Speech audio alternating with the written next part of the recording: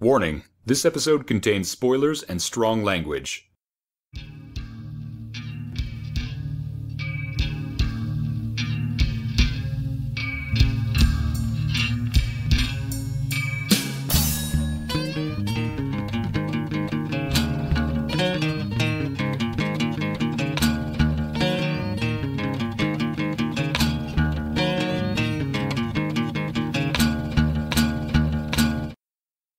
Hello everyone, and welcome to a very special mini-sode of Masters of Carpentry. I am Alex. Julia will not be joining us for this particular episode, but joined with me, as always, is my co-host, Noel. Yes, we are here to discuss Thing from Another World from 1951. And yeah, this is going to be interesting. It's a little halfway episode between John Ockerfa and Masters of Carpentry. Mm-hmm. Not quite one, not quite the other. We'll have a little fun here. A little surprise, a little Kinder Egg surprise. Yes. The film was released in April 6th of 1951. It was actually the same year that Day the Earth Stood Still came out, and Thing actually beat it at the box office. I read that, yeah. Impressive. Probably the most prominent person to mention about the film is Howard Hawks, who produced the film and some debate did more. In a career spanning from 1926 to 1977, Hawks was one of Hollywood's earliest A-list directors, with classics to his name such as Scarface, Bringing Up Baby, Only Angels Have Wings, His Girl Friday, Sergeant York, The Big Sleep, Red River, I Was a Male War Bride, Rio Bravo, Hatari, El Dorado, and Rio Lobo. The film was directed by Christian Nyby, who was Hawks' editor on 4 films. This was Nyby's directorial debut, and he went on to a long career directing television, with episodes among Gunsmoke, Wagon Train, Twilight Zone, Lassie, I Spy, Bonanza, and The $6 Million Man. And the big debate is how much of this film was actually directed by Nyby, and how much was actually directed by Hawks. And it's kind of an interesting mirror of that. Did Spielberg direct Poltergeist, or did Tobe Hooper? Mm-hmm. It's split between the actors. Some of the actors say it was all Howard Hawks. Some of the actors say it was all Christian Nyby. Christian Nyby himself said he directed it, but Hawks was on set all the time, was supervising, and Nyby idolized Hawks and would always go to Hawks to get feedback and opinions, but Hawks would still let Nyby have the final say. It's very much a Howard Hawks film, but it's made by someone who worked with Hawks. It's made by someone who knew Hawks' style. It's someone who cut Hawks' films. And Hawks was there helping out. And then also, one of the big things is that Hawks probably wouldn't have signed on to this film anyways, because at the period it was still seen as a B sci-fi movie, while he was an A-list director of top-tier pictures, and that would have been a step down for him. So having a film that he produced, that he supervised the script, that he supervised the director on, that's still essentially one of his films, just not made by him, wouldn't have really hurt his career at all. The original novella, Who Goes There, was written by John W. Campbell Jr., who was born in New Jersey in 1910, and by his early 20s had become a successful author with numerous space opera adventure stories and novels serialized in the sci-fi mags Amazing Stories, Astounding Stories, and Thrilling Wonder Stories. After a decade of output, Campbell shifted directions in 1938 when he became the editor of Astounding, and his own stories came to a stop within the next year. Among his sci-fi adventure stories, he also wrote tales with a darker horror tone under the name Don A. Stewart, a reference to his then-wife Donna Stewart. And near the end of his writing, one such horror story was Who Goes There, first published in Astounding in 1938. I was debating whether or not to do an entire John Ockerfa episode just covering the original novella, but so much of that novella is in this film and the next film that I think I'll just wait till the end of this episode and just kind of point out some little differences here and there. Alex, is this a film that you had seen before? Never. Always meant to, but never did. This has been one of my favorite films since my early teens, because I got into the novella, Thing, and Thing from Another World right around the same time. I've kind of always been fascinated by their relationship to one another. This is a film I've probably seen only slightly less often than I've seen John Carpenter's Thing. And even the novella, this was like probably the 5th or 6th time I read it. So, I mean, this is a franchise I'm very much familiar with. And it's always fun to dig it out again. I look forward to hearing what you think of it in a minute. All right. I'm excited to talk about it. Instrumentation at a scientific outpost in the North Pole picks up the crash of some form of aircraft nearby, and Air Force Captain Patrick Hendry and his team are flown in to investigate. The craft turns out to be a flying saucer now embedded in the ice. Attempting to free the craft with a thermite bomb, a chemical reaction ends up destroying the ship. Nearby, however, the body of one of the saucer's occupants is also found in the ice, and the thing is dug up in a block. Dragging the block back to base, Hendry begins clashing with the supervising scientist Arthur Carrington, who wants to melt free and examine the thing. Hendry would rather wait for orders from his superiors, which are delayed as a storm rolls in and blows out the radios. Guards are posted around the refrigerated block, but when one man covers the disturbing thing with a sheet, he doesn't realize the blanket is electric. The thing is quickly melted and burst out into the snow even as men fill it full of bullets, and has a skirmish with sled dogs where its arm is torn off. The arm is recovered and examined, revealing the thing is a plant who lives off of blood. Carrington and his scientists feel the thing has been victimized, but Hendry and the soldiers feel it's violent and want to capture or stop it if they can. The situation escalates as the thing attacks several times, killing several men and draining them of blood. Carrington also starts covering for the thing and uses plasma samples and starts growing seedlings from the severed arm. Ultimately, after the thing cuts the outpost heaters, it's decided to lure him onto a platform where he'll be boiled down by high-voltage electricity. Carrington attempts to intervene, but he's knocked aside as the creature is reduced to a smoldering lump. Finally regaining contact with frantic commanders on the outside, reporter Scotty broadcasts a warning to the world, "Watch the skies." So, Alex, do you recommend this movie? I do. I was kind of on the fence at certain parts in the movie. That's a very precarious position coming into a well-regarded classic so late in the game. I almost don't know how to take it in a certain way. I didn't really know the historical significance, like where it came from, so that kind of colored my view as well. And at times, to me, it was almost another scene of them walking down a hallway because that's what the sets they have. But as the film went on, I began to appreciate its strengths, like the overlapping dialogue, which you did not hear back then, where it was kind of like a play. The whole idea of the creature was very advanced for the films of the time. The fact that it was like a vegetable, that they went into the scientific background of the creature. And the jump scares were terrific for 1951, and the ending is just balls out amazing.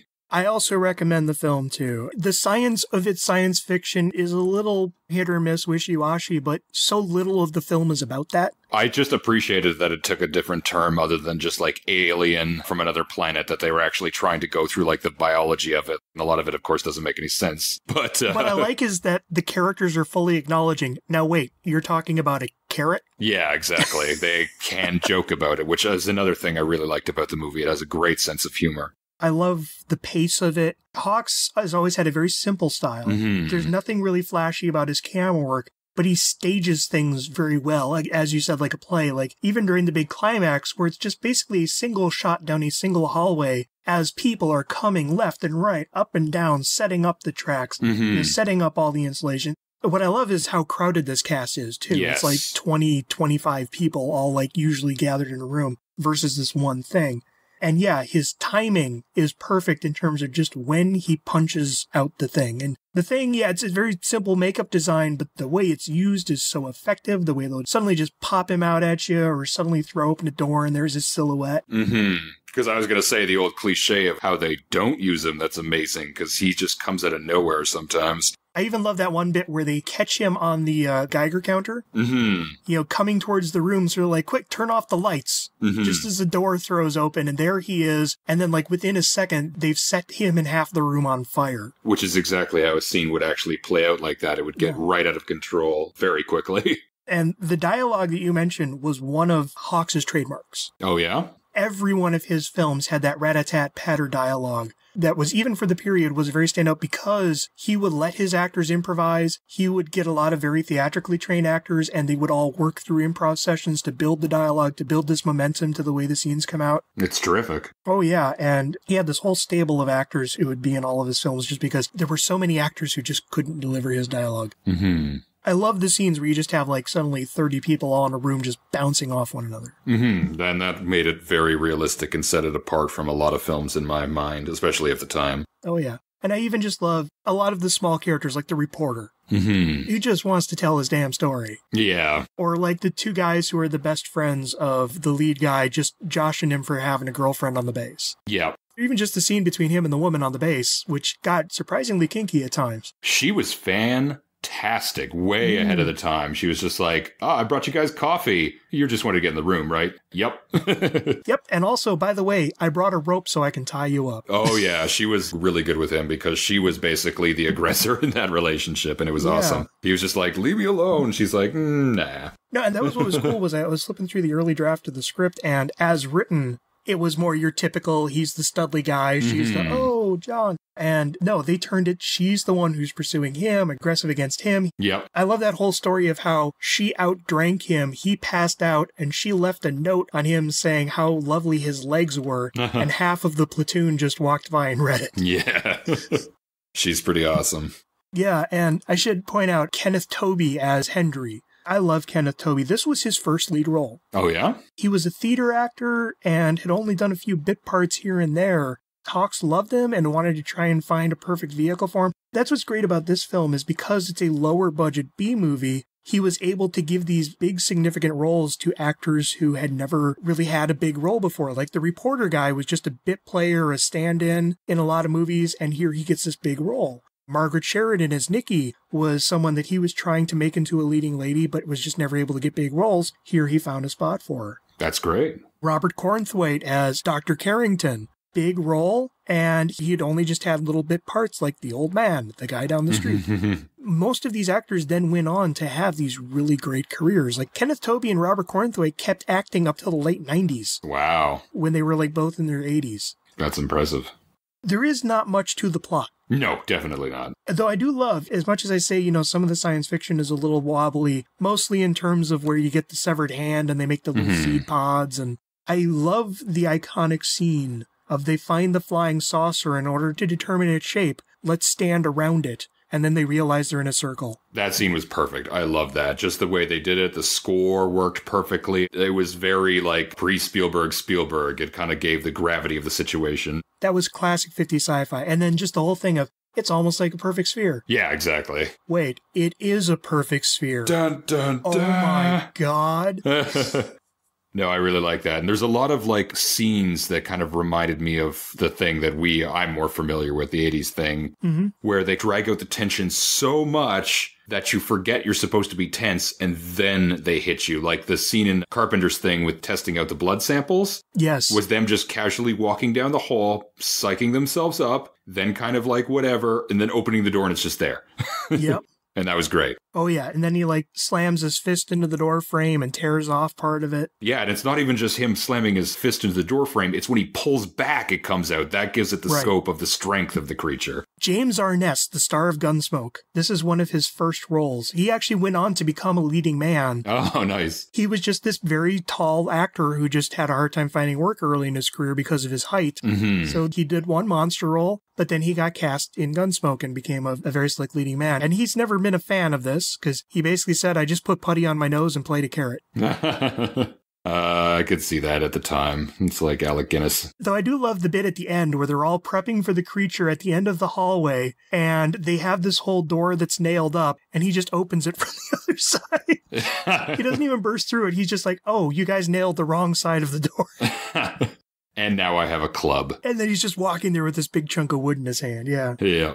I like that the cast is a bunch of Kurt Russells. Like, everyone's kind of a Kurt Russell in this cast, even the female lead, which was nice to have a woman there because it's such a sausage party and the other thing. And Howard Hawks is one of Carpenter's biggest inspirations. So many of his films, especially Assault on Precinct 13, so you can see a lot of pre-Lee here. I even just like the quiet horror of scenes like the scientist trying to cover a secret, and it ends up with two of them strung from their heels with their throat slit being drained of blood. Yeah. Which you never see, but it's just the horror of hearing that. And then the whole military versus science. But it never falls into like this easy thing because a lot of the scientists are like, dude, what are you doing? Yeah. The military guys are like, dude, what are we doing? Yeah, it's more ego than trying to like say that scientists are bad. It's egos in a confined space going at it. And even just like the ending where the great effect of them just shocking him down into this little molten ball. Oh, yeah. More so than that, though, the fire scene, I did not see that coming. Oh, yeah. So impressive. Because that fire just spreads like like wildfire. And they keep hitting him. They keep hitting him with fire in the face, and it's great. They set him on fire and then just start splashing him with buckets of gasoline. Yeah. And it's like, holy shit. And that was one of the first full-body burns of a stuntman in a movie. Oh, really? I could see that for sure. I'm glad you enjoyed it. I'm glad I did too. It was a very fine film. I'm really dipping my toe into like early science fiction like that, and between that and Forbidden Planet, I've had really good results so far. May I recommend Them? Oh, is that the Big Ants? The Big Ants. That's on my list, yeah. Which sounds silly, but is one of the smartest, most exciting sci-fi action movies of all time, even holds up to this day. Okay, that's awesome. Yeah, Them and The Day the Earth Stood Still are both like the highest on my list from what I've heard from people. I'm gonna see it. I have to. It's been recommended. Day the Earth Stood Still is not bad. Yeah. But Them holds up well. The thing, what I love is that even though it's a very old-fashioned movie, it still holds up really well because there's little happening, but it has a rapid pace. Yeah. There's a lot of momentum to it. Absolutely. It's a very revelatory to me that you can have an effective horror film, which is basically about the situation getting slowly more and more out of control, and they don't overreact to it, which I like. They're kind of jokey up until like certain points where things are out of their control, but it doesn't have a high body count, and they show only a little bit, and I found that to be way more effective than most horror films. Yeah, you only see the thing 4 times. Yep, it's true. And it was just enough. In one doorway, in another doorway, fighting the dogs, and at the end. The fighting the dogs was a really good scene as well. I like that they showed that aspect of it, because just seeing something doing that out there was just chilling enough. With the ferocity of the animals, and then the fact that they tore off his arm. Yeah. I was rooting for those dogs. Yeah. And then I even just love the subtle bit of they go and they examine the greenhouse, and only one guy realizes that the thing has been in and out of this place. Mm-hmm. And keeps it a secret. And then they find the dead dog, and it's like, oh, what's going to happen here? Yeah. And I even just love the playing of the big storm outside, so you can't radio for help. And they keep getting these conflicting orders that basically tell them to do things that they've already done or that have failed. Which is shades of later alien plots and stuff like that of the company or whatever giving the dictated orders, which put their team in jeopardy. So I love that a lot of those orders are coming from the guy who is introduced in the movie by always shouting, "Close that door!" It's like, well, don't have a door in the Arctic. Exactly. Get a second door. Make a little airlock. I liked it that they went to the base, because I'm like, these guys are walking around in overcoats and just regular glass and wood doors. It doesn't really give a sense of how actually cold it is out there. And then when they actually got to the Arctic base, then it made a lot more sense. Oh, that's the other scene that I loved is when the heaters get kicked out, Nikki is the one who realizes it by, like, pointing out their breath. Mm-hmm. And they think that she's just making a snide comment about their breath. And she's like, no, look, you can see your breath. The heat's out. I was a little snarky about that at first, but I guess with the adrenaline, you wouldn't notice the temperature steadily dropping. Mm-hmm. Any final thoughts? Good movie. Thanks for making me watch it. Yeah, thank you for volunteering to watch it. There's not a lot to the movie, but it's such a good time. Yeah, no, it's got a lot of great elements to it that you didn't really see for the time and still hold up today. Just to get into the novella a bit, I'm not going to get into the whole novella because this is where you get into the tricky things of, is this a remake or is this not? Because the first 5 chapters are this movie. Okay. And the remainder of the novella is the John Carpenter movie. Okay. The novella is the characters from the John Carpenter movie. You have McCready, you have Blair, you have Knowles, you have all those characters. Mm. But it's a scientific outpost in the Arctic. Mm-hmm. It's in the 30s, so they don't have all the radar, they don't have all the runways and all that stuff. But they do have weather equipment. It's scientists who are out there studying the weather, and their magnometers lead them to this crashed craft that has been there for thousands, if not millions of years. They actually dig up the creature first, which they discover by accidentally planting a pickaxe in its head. And they see the craft, and they're almost at the craft, and they can see the craft door is open. And they're just looking into the craft when they set off the thermite. And then the ship goes up, and what's a great scene is that, because they had already dug out the creature by this point, as the ship goes up, it lights up the ice so you can see that there's like 7 other creatures around the ship. Oh, man. But they're all pulled into the explosion that takes out the ship, except for the one. Mm-hmm. In the novella, the creature is described as kind of almost golem-like, this kind of shriveled, gnarly thing with blazing red eyes, a snarling mouth, and blue worms for hair. As they get back to the base, you start to get the arguments between them in terms of, do we thaw it out, do we not thaw it out? And it's decided we should thaw it out because there's no way we would get this hunk of ice to the mainland with limited refrigeration and preserve it. So they basically want to take the creature apart, dissect it, and pickle it in jars as much as they can. As they thaw it out, of course, it wakes up. It gets on the loose. They first find it attacking the dogs. Mm-hmm. While it's fighting the dogs, they pull off a high voltage cable and electrocute the creature to death. Okay. And so that is basically this movie. They just expanded on that. And then from then on, the dogs who have eaten the creature start to get infected with the thing. And then we start going into the John Carpenter movie. Okay. And then Carpenter, of course, was a fan of this movie, so he just set that all at the Norwegian camp so he wouldn't have to retouch what his favorite director had already done. So it's basically that happens, and now we go on to this next chapter in the story. Exactly. This movie and John Carpenter's movie are the novella. Okay. You put them together, it is the novella. Both are expanded versions of their chunks of the novella, but that is the novella. The prequel movie is an entirely different thing that we will get to later, but yeah. Mm-hmm. So anyways, I think that's all I have to say. Yep, same for me. Well, I think that wraps up this episode of Masters of Janographer Carpentry, somewhere in the middle mishmash thingy. Bonus episode. We'll end it on that.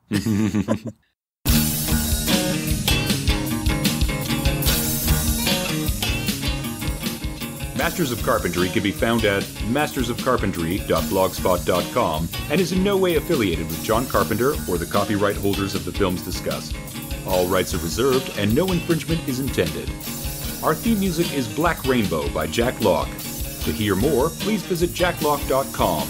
That's JAKLOCKE.com.